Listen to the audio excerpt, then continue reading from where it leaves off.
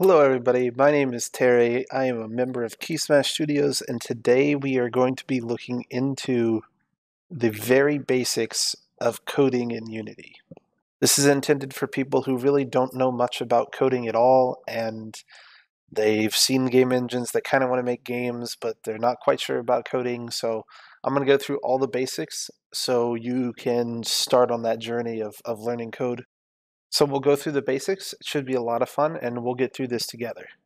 First, I'll say if you find this video to be helpful and you want to see more content like this, please make sure to hit the subscribe button. It really does help us a lot. And with that said, we're going to jump right into this.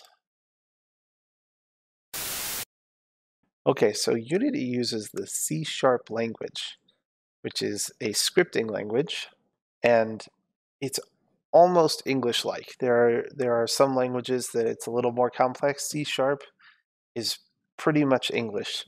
So I've created a script in our assets. It's called code intro, and when I open it, I have some of the things that we're going to talk about today. I just want to go through sort of what some of this stuff is so we don't get overwhelmed. The first thing I want to say is that this is a comment. Anytime you do 2 slashes like this, it's a comment. The computer does not read this comment. So I can do anything I want here, including a bunch of gibberish, and nothing happens. The second little bit here is a long comment. If you have something where you know it's going to be a bunch of different lines and you have this really long comment that you want to make, that's how you do it. It's a slash followed by a star, and then you end it with a star and a slash. I just wanted to clarify what these were because I use them at times to explain things. So I'm going to go ahead and minimize these, and I'm going to talk about the very basics of coding, and that is variables. So variables are something that is used to hold one or more values. So in this region variables here, I've listed a few examples of variables, and we'll go through what each of them are. So the first thing we're going to talk about is an integer. So an integer is a whole number between negative 2.1 some odd billion and positive 2.1 some odd billion. And that is a limit based on how the integer is stored. It's stored in data. So on our computer, we store things in bytes, and that is a limit dictated by the size of an integer when it stores that integer. So an integer can be something like health, right? So, when you have 100 health on a character, that's usually an integer. And when you take 10 damage, we just decrease that integer by 10. So you can manipulate this integer any way that you want, either plus, minus, divide, things like that, but it's always going to be a whole number. So if you do 5 divided by 2, and instead of 2.5, you're going to get rounded up to 3 because it's always a whole number. A float is a 4-byte decimal with 6 to 9 digits of precision.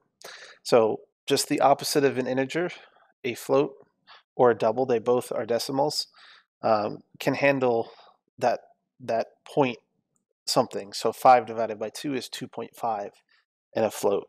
Whereas in an integer, it would stay as a whole number. On a float, it stays as a decimal, and it can go between 6 and 9 digits long. This is usually something that you use in Unity because we don't really need things to be more precise than a few digits. Anything beyond that is actually just kind of a little bit of overkill. It'll still work, but it's just a little bit of overkill. Double is the next step beyond that. It's 15 to 17 digits of precision based on how large the starting number is. That's why there's a range there. So these 3 variables here can store a number. One's a whole number, one's a decimal based number, 2.5. The other one is a more precise decimal number. So an example of these decimals would be like, 3.5. I want to wait 3.5 seconds. Being able to have that half second or that half value is why we use a float or a double. Another type of variable is a string. So a string is a collection of characters that represents some text. So if I have a string named S, it says hello there. If I have a string called my name, I can say my name is equal to Terry. And then I have a string named my name that's just that collection of letters that says my name is Terry. A Boolean is a true or false variable. So for example, you might have like a character and you want to know when can you jump in a game. You don't want to be able to jump in midair. You don't want to be able to jump when you're falling, potentially, based on your game. So you say, am I on the ground? Yes or no. True or false? Yes, I am on the ground. Great. Then I'm allowed to jump. And then another variable, this is another example for Unity, is a game object. It's the base object in the scene, the very basic raw thing in a scene of Unity. Unity is almost entirely built on objects, and getting into objects can get a bit complicated, but I'll just say, for example, this square in the scene is an object that is this cube. So a game object is going to let us pull that cube in. So I've put these two here, a public game object cube1, and then this I'll get to in a second. But this public game object cube1, wherever we attach the script in Unity, so on this cube I have a script here. It's called code intro. That's the code we're in. It has a spot here called cube1, and I can click and drag this cube into that cube1, or I can hit this little dot and select whatever I want. So if I want to make my directional light for whatever region cube1, I can do that. And you can see that my object named cube1, the variable is named cube1, is actually the object directional light. But I'm going to set it up as cube1 just because that can get confusing. The other thing that I did was I did a serialized field private game object. And this is just to show that public and private things are not that scary. For right now, while you're making your own stuff, you can just do a public game object. If you're doing something that you're going to release to someone else, you might want to have private objects. That way the object can't be accessed outside of the script. And the way that we can still use it within the editor is by putting serialized field just above it. So that's just two ways to call an object. It's two separate ways to call two separate objects. I have one called plain1, one called cube1. And as you can see in the editor here on this script, I have cube and plain attached to cube1 and plain1. So those are the 6 different types of variables. There's actually more types of variables, but those are the 6 most common that you'll use. So yeah, so that's the basics of variables. So I'm going to close up this region.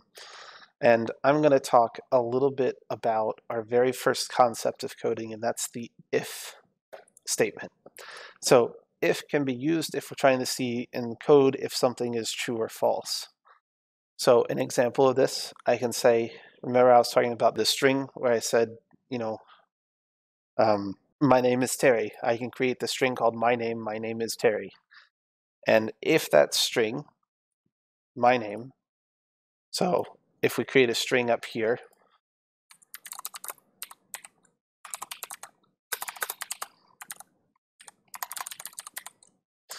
so we have a string called my name and it's Terry, and if that string is equal to literally just Terry, we can do some code.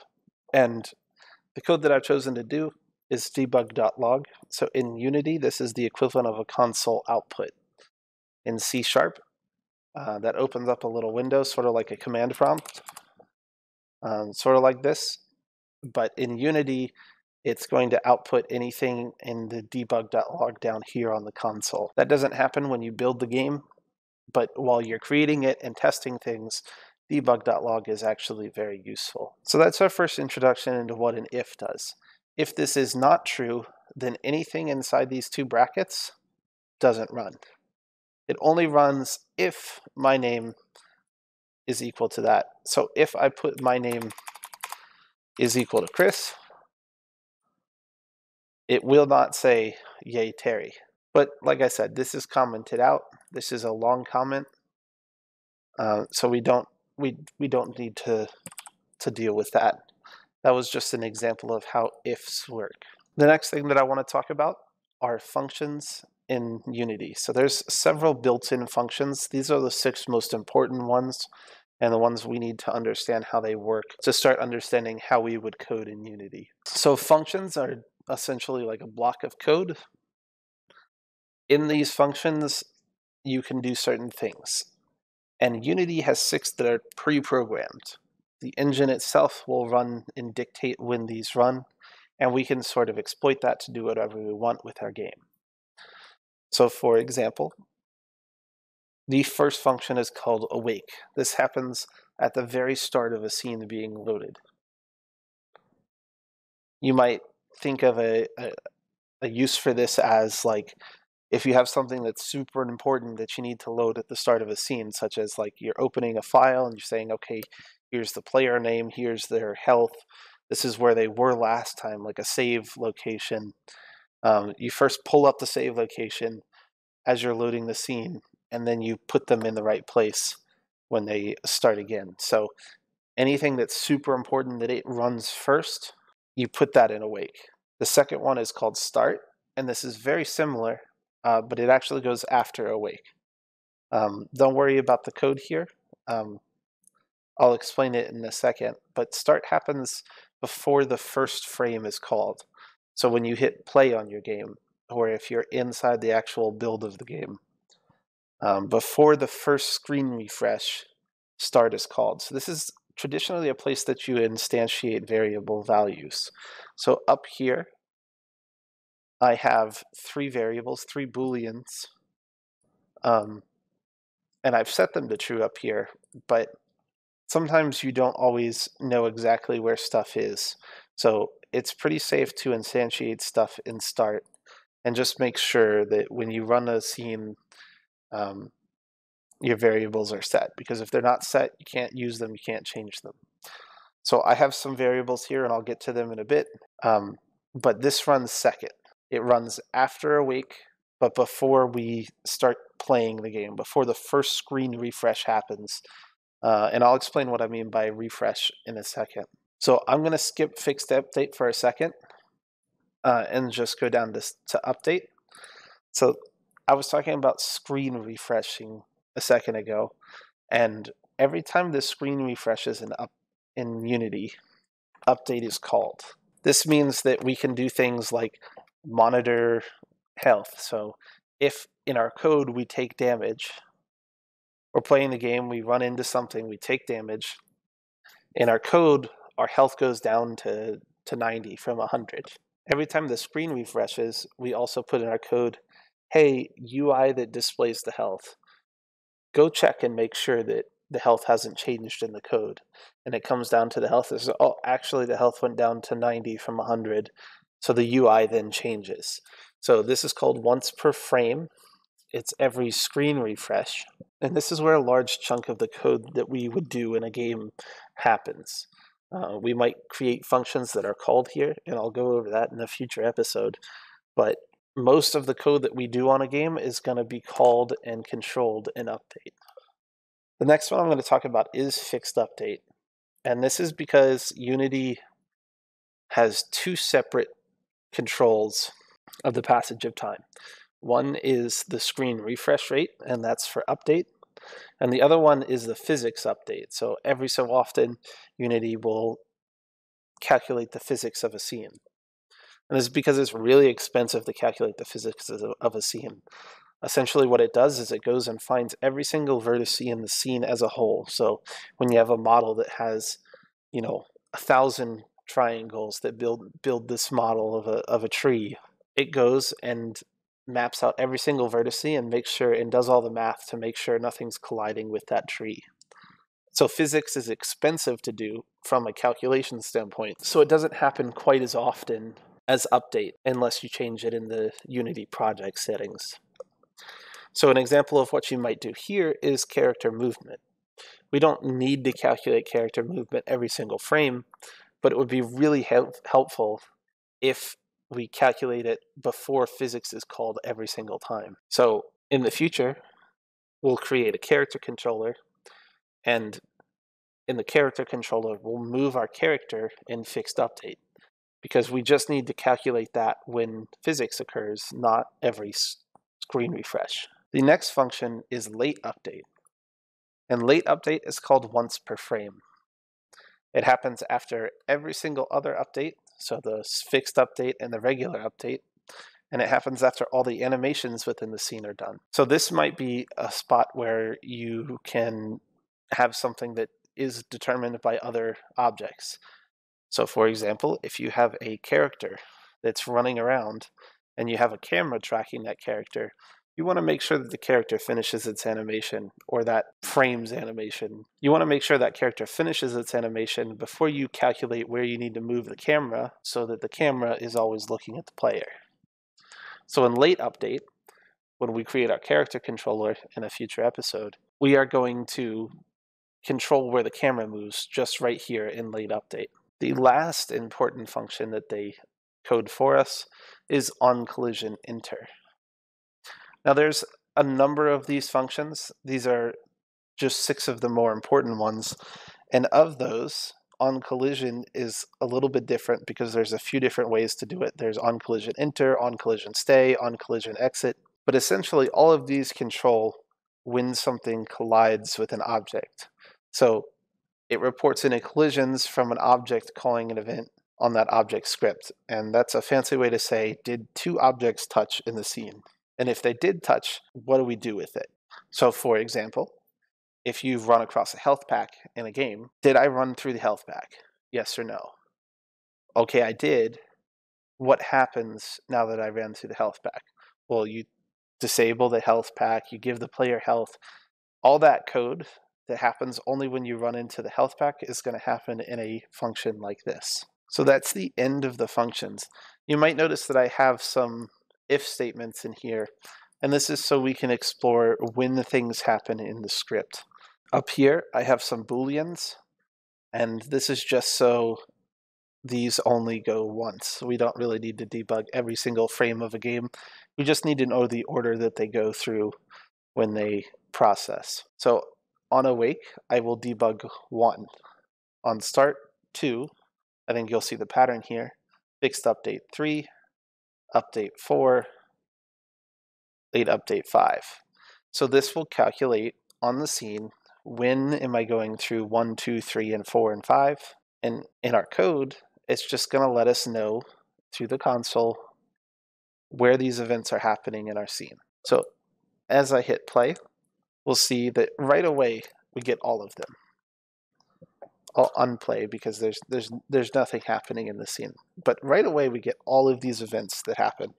And they all happen before we could process. This is not a slow process. This happens, essentially all of this will happen before the first screen refresh goes through. So the first 60th of a second, all of this is done. The first thing that pops out is a 1.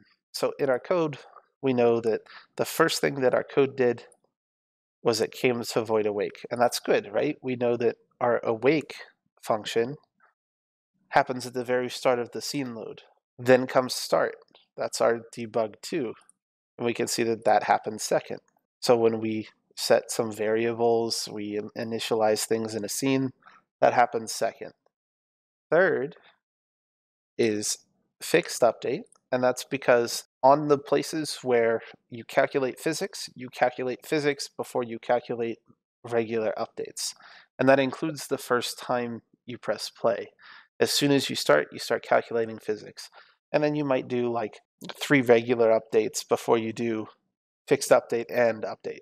So if I were to explain this with a picture,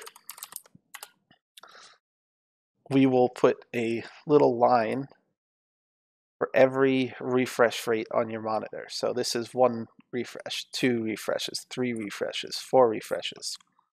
Our physics will calculate before update on the first refresh. It won't calculate on the second or third, but it will calculate before update on the 4th refresh. And that's because physics, as I said, is expensive.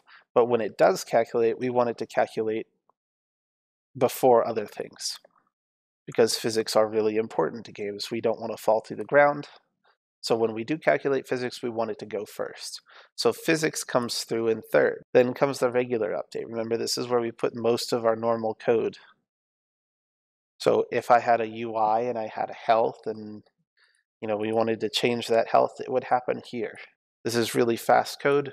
It really just runs most of our scripts. And then in late update, that comes last, right? That's what it's designed to do. After every other update happens, after all the animations happen, then we do late update.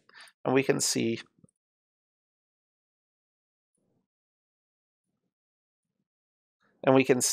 in our code that we go 1, 2, 3, 4, 5 in order. So these are the 6 main functions that Unity uses. These are just an example of some of the pre-programmed functions, but we need to understand what they are before we can start coding. In our next episode, we'll start coding actually, and we'll go through some of the pretty cool stuff that you can do with code and start our process on making a game. So I'm going to close these regions and say thank you so much for watching. Please like, comment, subscribe on this video. All that stuff really does help us. If you're interested in more, go ahead and hit that bell so you're notified next time we continue this, or we have several other uploads that happen on our channel. We upload every Wednesday and Saturday. If you found this to be really helpful and you're starting to go through this series, please consider taking a look at our Patreon. You'll find a link in the description. If you would like to be part of a community, we have a Discord channel. You're going to find a link in the description where you can go in there and ask us questions, things of that nature, or just come in and say hi. We'd love to hear from you. Check out our social media and Twitch. You'll find the links in the description below. As always, like, comment, subscribe, all that jazz. It really does help us out, and hopefully we'll see you next week.